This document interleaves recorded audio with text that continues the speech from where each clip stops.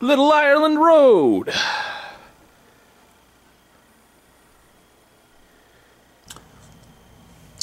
Hello YouTube. How are yous doing? Happy St. Patrick's Day.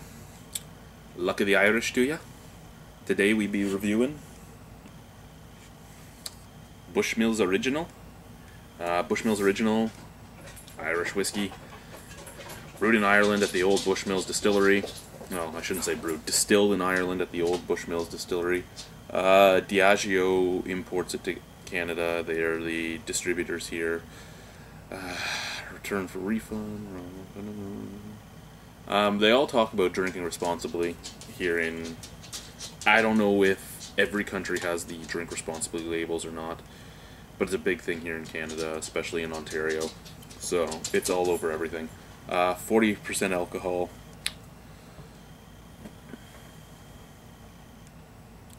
It says it's smooth and mellow. It's been distilled since 1608. The smooth and mellow, it is a very smooth whiskey. I won't take that away from it. Mellow, maybe mellow compared to some whiskeys, like, say, the Mooch whiskey I have on the back bar. But mellow in general, I'm not quite 100% sure on that. This is the first time this is being opened. It wasn't bought for this, but it just hasn't been touched. As you see, a very brassy color, a lot lighter than a lot of the whiskeys and scotches out there.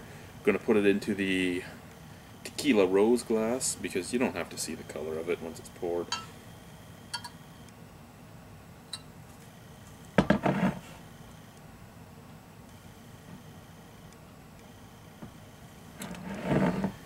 It doesn't smell anywhere nearly as smooth as the 10-year malt did. There's a lot of woodiness to it. There's a bit of plum to it.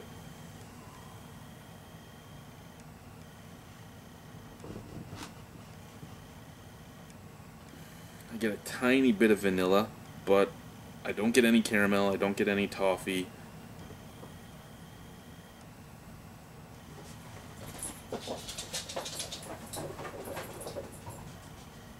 It actually kind of has that, just the pure alcohol scent to it. Again, not as smooth or mellow smelling as the other Bushmills I reviewed, the Bushmills 10-year single malt. But, I mean, not nearly as bad as some whiskeys out there.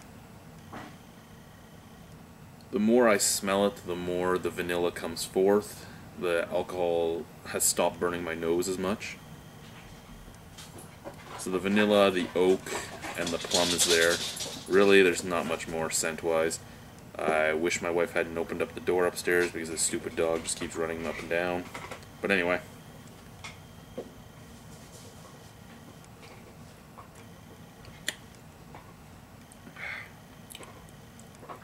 Smooth, yeah. Mellow, as I said, compared to some scotches and some whiskeys, and some bourbons, and some sour mashes, and just everything in the whiskey family. Yes, the rye too. Yes, it is a lot smoother and mellower than a lot of things in the whiskey family. But I wouldn't really put on the bottle right on the front mellow because it's not really all that mellow.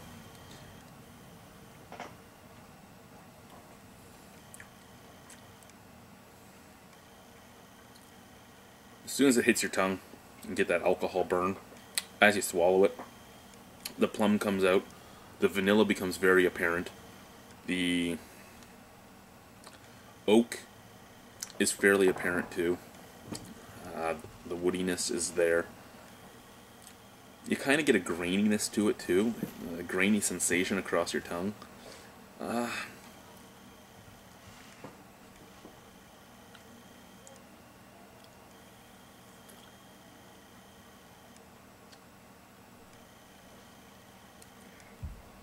Also hits your tongue with this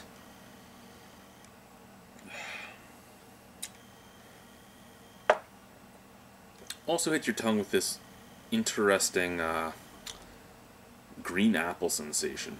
I said in the last one too that there was apple in it. This one has an appley flavor as well.